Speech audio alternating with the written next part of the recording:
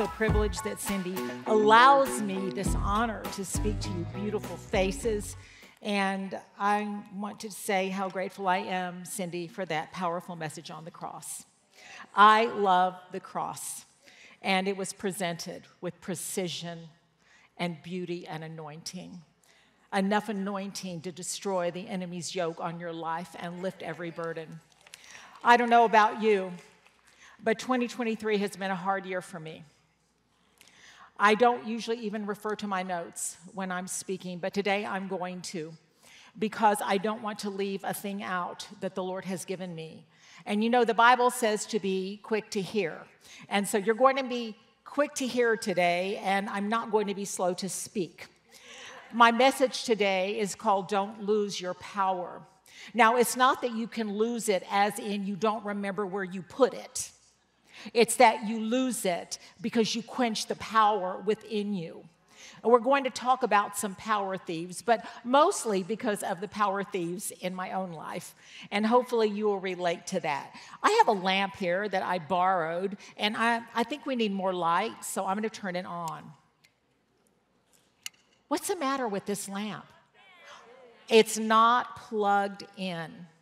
There's nothing wrong with the power source, but if you don't stay plugged in to the power source, who is the Holy Spirit, the Spirit of Jesus dwelling in you, then your power is diminished and you, in a sense, lose your power. So let me just tell you something about my 2023, the first 2 months.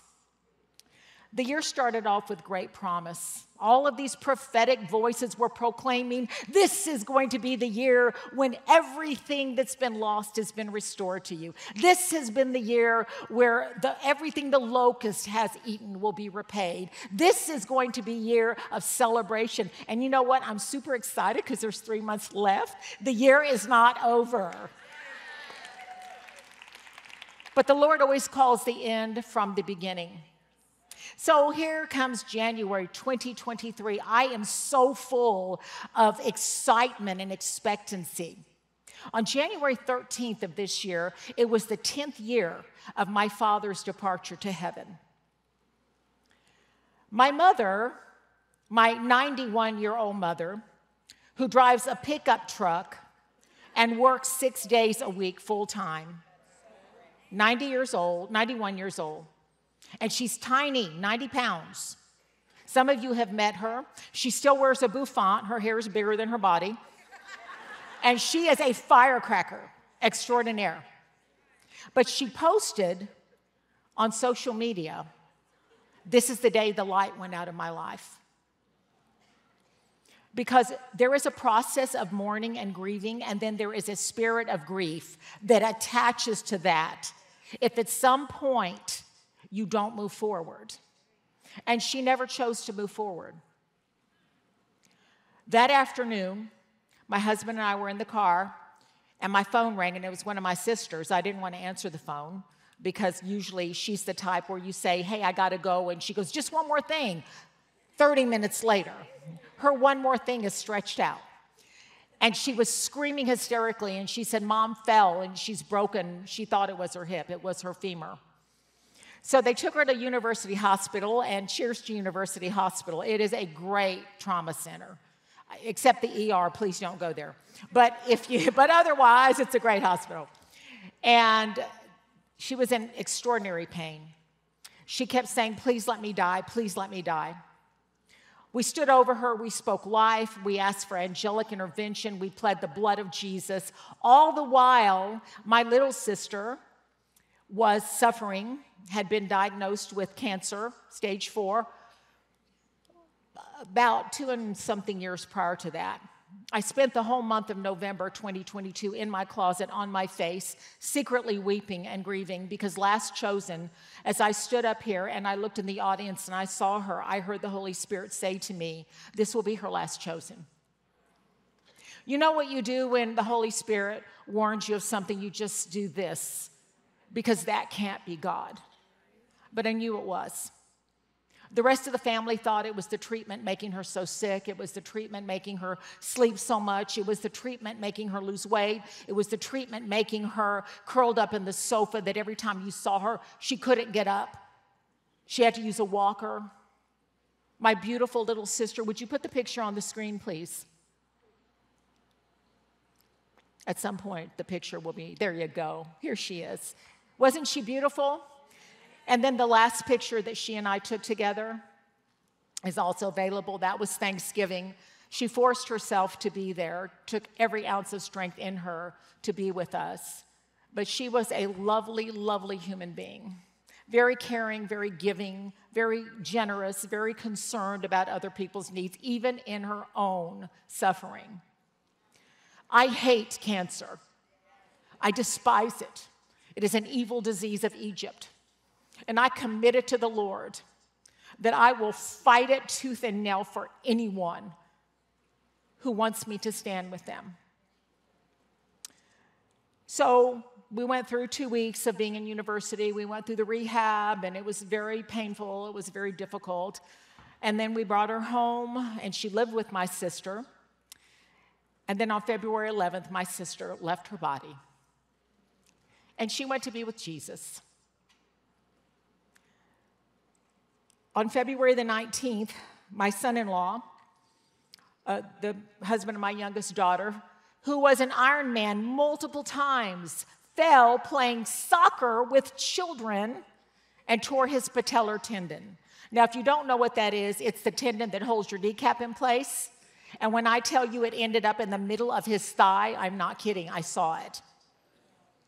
He was told it was a 6-month recovery. He would not be able to drive, which left my youngest daughter, who works, responsible. You know what? In Cindy's in my day, we kind of did everything with the kids, right?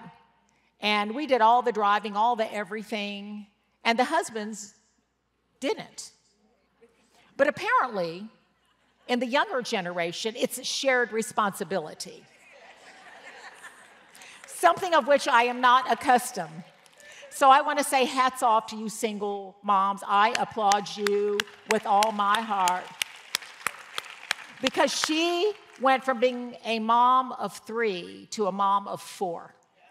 Now, this is no disgrace to men, but there is a reason God did not design them to have children. Because it would have depopulated the society. They would have died with the first labor pain, and we all know that, right? And so she became the mother of 4, the driver, the everything. And it was very difficult. He had surgery on February 24th. My sister's funeral was on February 25th. On March the 6th, one of my grandsons fell jumping hurdles in a competition and had multiple bone contusions. And I will not go on about what happened in the weeks following, but there was a lot of hurt. There was a lot of dismay. There was a lot of confusion. There were a lot of things that were exposed and revealed that were very painful. The rest of the year to this date, there's been a lot of disappointment and confusion, and God is not the author of confusion, and I know that. But I'm saying all that to say, and I can tell you with all my heart, that in all of that, I did not lose my power. I stayed connected. Now, before you applaud, let me get to the end of my message.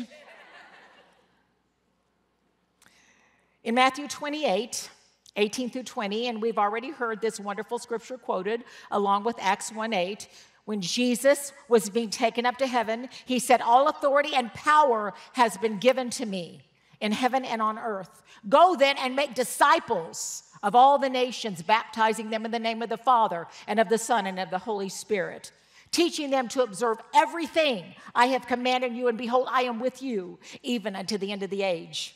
And then he told them to wait until the power of the Holy Spirit came. And in Acts 1:8, he said, "You will receive power when the Holy Spirit has come upon you, and you will be my witnesses all the way to the ends of the earth." That word power, Lisa mentioned it last night, is the word dunamis. And it means miraculous power. It's not our own power, it's His power that dwells within us. It means might and strength and ability, and it comes through union and communion with Jesus Christ, with the cross of Jesus Christ, and with the resurrection power, because He did not stay on the cross. He was buried, He rose again, He ascended, He is seated at the right hand of the Father, and He raised us up together with Him and seated us with Him at the right hand in the heavenly places.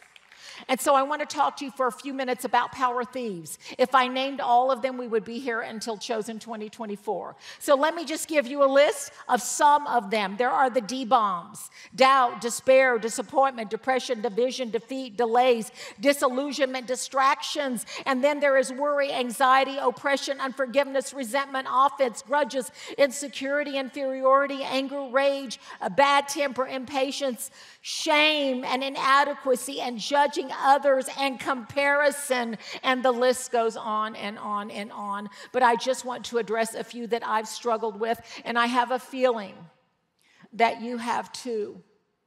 The whole message of chosen power, Cindy mentioned it so powerfully, was 2 Timothy 1:7, that God has not given us a spirit of fear. But I want to ask you today, how many of you have ever had a spirit of fear? Raise your hands.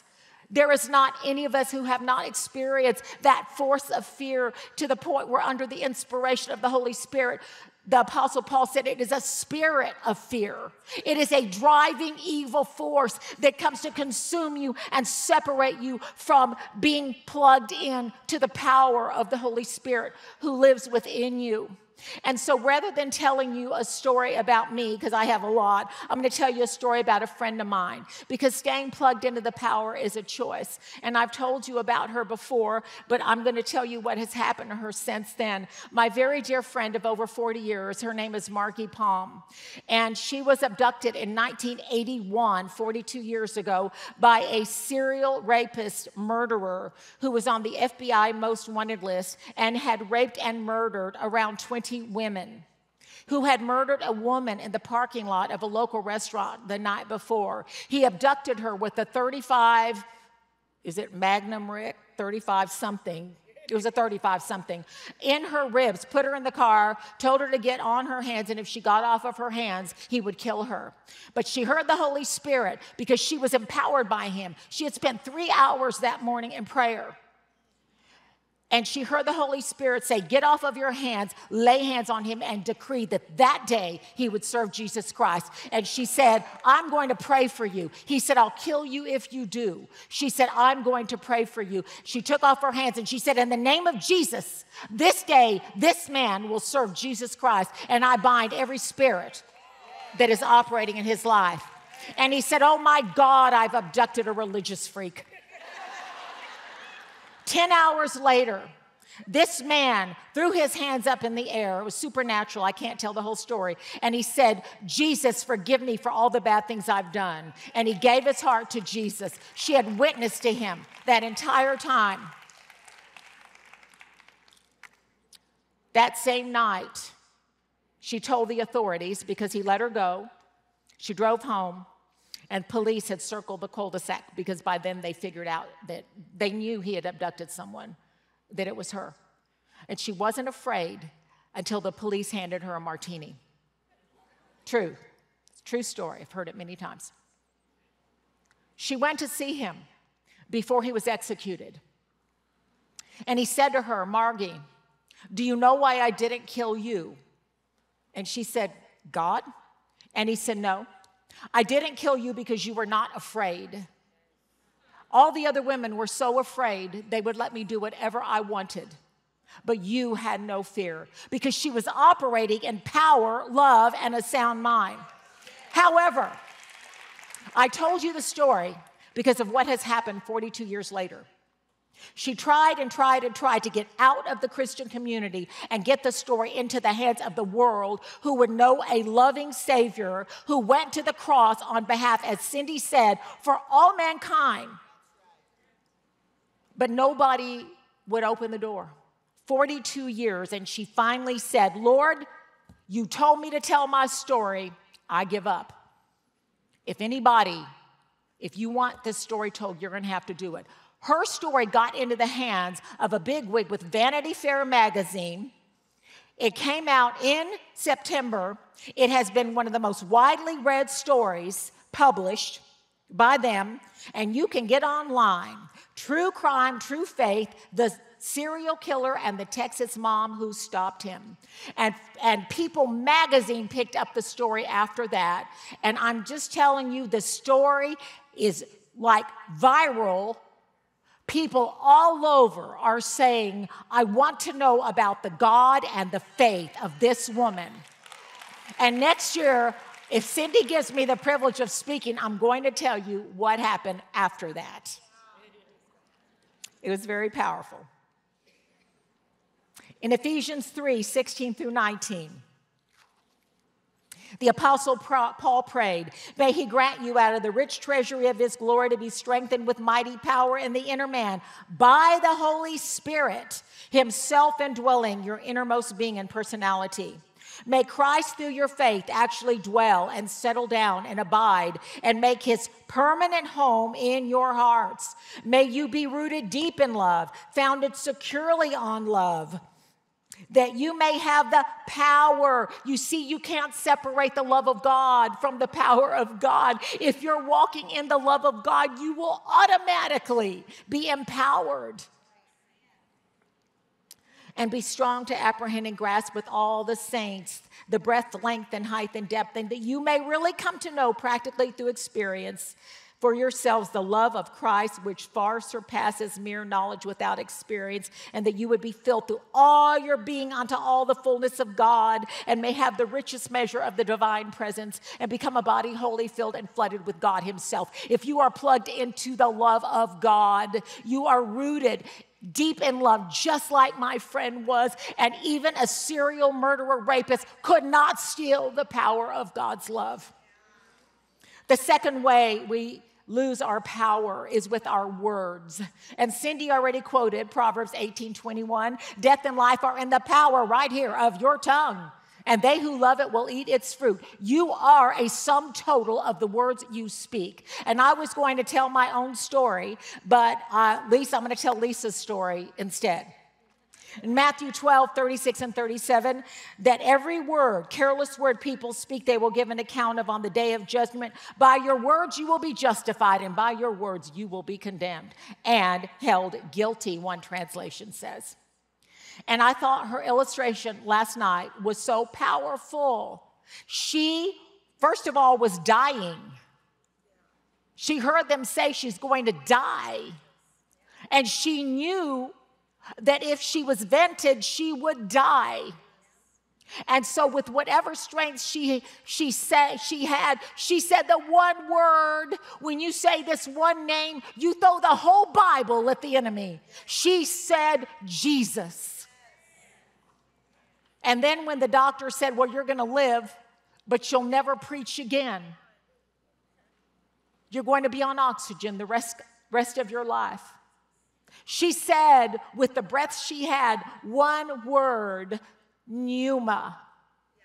And that Greek word, pneuma, actually means air in motion. In the New Testament, as she said, it refers to the Holy Spirit. You see, you don't have to say a bunch of words. Jesus, pneuma. Life was in her tongue, and she's alive. I can see her right here on the front row. She's very alive. Watch your words. And the third way, power thief, and then I'm going to get to the big way, and that is focusing on the past. And I don't just mean the bad past. I'm talking the good past. I would like to ask you, how many of you, honestly, I don't want you to raise your hand because it would be embarrassing. Maybe in your marriage, you told your husband, you don't bring me flowers anymore. You used to do this. You used to gaze at me, long for me. You know what? That's dangerous. The reason God put your face on the front of you was so that you wouldn't look at your past. Do not live your life looking in the rearview mirror. After my sister passed, my godmother, the woman I call my godmother, godliest woman I've ever known to date, sent me a word, and the word was, do not look at the past. I am the God of creation. Do you trust me? And I asked her, are you referring to my sister? Because you know how you always hear people say they died a peaceful death surrounded by family and friends? She didn't. She suffered horribly. And I'm not saying this in any disrespect. My own daughter was a hospice nurse for 6 years. But when I'm telling you a hospice from hell came to her, I am not kidding. They left her in level 10 pain, and my daughter took over. And thank God for her. She had to take over in the dispensing of the medication because this lady could not have cared less. And we forgave her. Most hospices are amazing. That just wasn't our experience. She suffered more than I've ever seen anybody suffer. I am 70 years old. I have never seen anybody suffer the way she suffered. And she did not die in peace because she did not want to die. She wanted to see her little grandchildren grow up. She wanted to see her 2-year-old grandson that would never remember her grow up. She wanted to see her children live in prosperity. And she was my biggest fan. After every chosen, she would go, Sandy, now this was a lie, but this is what sisters do. Sandy, you were the best. I never believed her. I bet you she sang that from heaven, don't you think? Paul said in Philippians 3:7, but whatever things that I had that might have been given to me, I have come to consider as one combined loss for the sake of Christ. I do not consider, brethren, that I've captured and made it my own yet, but there's one thing I do. Forgetting what lies behind and straining forward to what lies ahead, I press on toward the goal to win the supreme and heavenly prize to which God in Christ Jesus has called us forward. I could have lived in such sorrow over her passing, or I could take up the baton and all of the wonderful things about her incorporate into my own life. And that's what I've chosen to do. In Isaiah 26:13-15, and I'm telling you this scripture, I saw it clearly, will set some of you free. O Lord our God, other masters beside you have ruled over us, but we will acknowledge and mention your name only. The former tyrant masters are dead. They will not live and reappear. They are powerless ghosts. They will not rise and come back. Therefore, you have visited and made an end of them and caused every memory of them and every trace of their supremacy to perish. I'm telling you today, the hurtful memories, the good memories, call them a powerless ghost and use them only as illustrations to help other people. The fourth power thief, and this is the one that I really want to focus on, guilt and accusation. Guilt and accusation. The end of August and the first beginning of September, I'm just going to share my heart with you because you know it's so easy to look at a speaker and say, well, they've got it all together. They don't understand what I go through. That is the biggest lie from the pit of hell. I mean, I know some of these people really well. And they bleed, and I bleed just like you do. I started having these flaming missiles come at me such as I've never had. I started hearing in my voice, the enemy will speak to you in the first person, by the way. My own voice saying, I should have done more. I'm the reason she died. I could have prayed more. I could have fasted more. I could have rallied more troops. I could have this. I could have that. I could have demanded more of her. I could have insisted on more treatment. I should have, I didn't. I caused her to die. And so I didn't tell anybody because I'm careful with my words. But I decided, we started back up. We had taken a short time off from the women's ministry to get ready for the fall. And I decided that I was just going to call my dear, dear friend Cindy and resign. I'm not kidding. And then, you know, you can tell God all you want. I can't take anymore. That's a bad idea. Because he's the one that knows when you can't take anymore. On September the 9th, my friend Pam Williams sent me this simple quote, and I remember nobody knew what I was going through. Nobody, not even my husband. And it just said, John 1:51. Jesus said, you will see and you will. John 1:51 is when Jesus said, from now on you will see the heavens open and the Son of God ascending and descending on the Son of Man. Or excuse me, you will see the heavens open and the angels of God ascending and descending on the Son of Man. In other words, when we pray in the name of Jesus, the angels perform it on our behalf. And so I started feeling this thing lift from me, but it wasn't finished. On September 11th of all dates, 9/11, my friend Janice Wooldridge texted me. And again, nobody knew what I was going through. And she said, Sandy, I was praying for you. And as I prayed, the Lord showed me an angel that the Lord sent to hold you up so that you could stand during that difficult time with your sister. And so I wrote a sarcastic text back. I said, well, I sure hope he hasn't left. And she said, oh, no, he's been assigned to you. And then Luke 22:43. Now an angel appeared to Jesus from heaven, strengthening him. I want to say to you today, if you feel like you're in a weak place, like Lisa gave my invitation last night, just so you know. If you feel like you're in a weak place, don't forget, the Lord will send an angel assigned to you to strengthen you. Do you think when she was almost dying in that hospital bed that there were angels there? I saw it with their hands out. No. They're mighty in strength. She said Jesus. She said Pneuma. And it came to pass. And so I told Janice.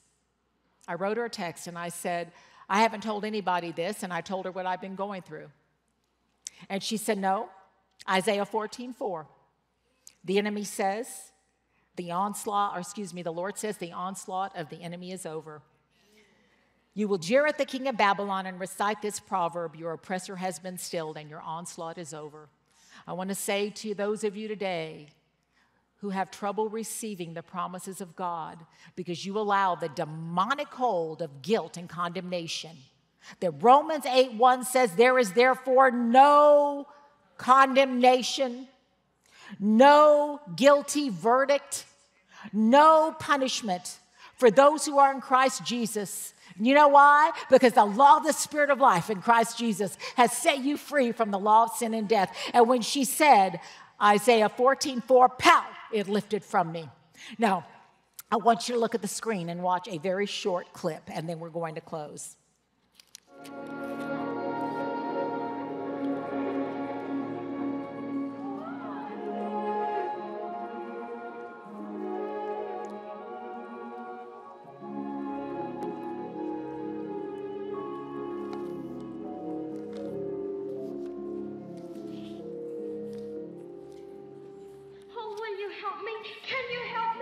You don't need to be helped any longer.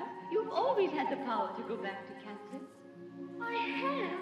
Then why didn't you tell her before? Because she wouldn't have believed me. She had to learn it for herself.